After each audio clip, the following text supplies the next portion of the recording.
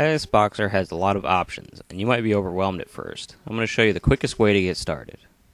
Start by setting up each of the characters that you're going to play together. Right-click on Characters and select New Character. Give your character a name. You can use the same name you use in the game.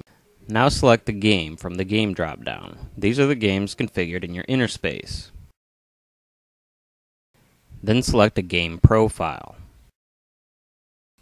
That's all you need to do for now for each character, so do the same thing for each of your characters.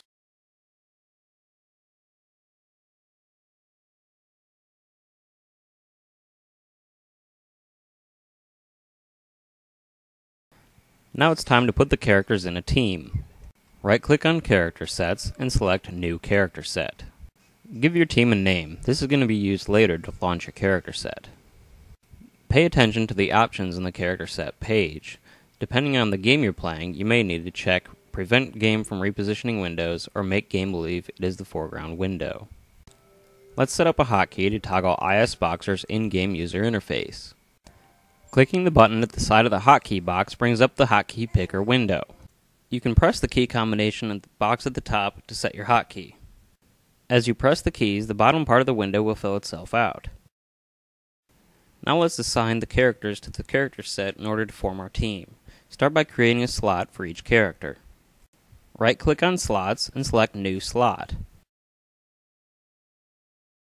Now that we have enough slots for our characters, drag each character into its appropriate slot. The game windows will be assigned to this slot, so make sure that your characters are in the order that you're going to log them into. Now that our team is set up, let's add simple keyboard and mouse broadcasting. Repeater will repeat everything you do with the keyboard and mouse in the other windows. Right-click on Repeater Profiles and select New Repeater Profile. Give your new repeater profile a name. It doesn't matter what it is, it's only used to show you which character sets are using which repeater profile. And if you make more character sets later, they can use the same one. You'll need a hotkey to turn repeater on and off.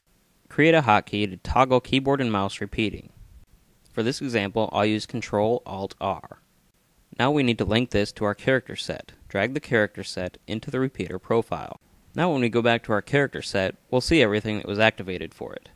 That's all the configuring that we're going to do for now. We made a hotkey for toggling broadcasting, and a hotkey to toggle the in-game user interface. The in-game interface can be used to reload your settings if you make changes while you're playing. Now we need to export your settings to Interspace. Select Export All to Interspace from the File menu. If it worked, a box will pop up and say that Interspace configuration exported successfully. To launch your new character set, first launch Interspace, then right-click on the Interspace icon, and there will be a menu ISBoxer Character Sets. Select your character set from the menu, and that will launch all the characters.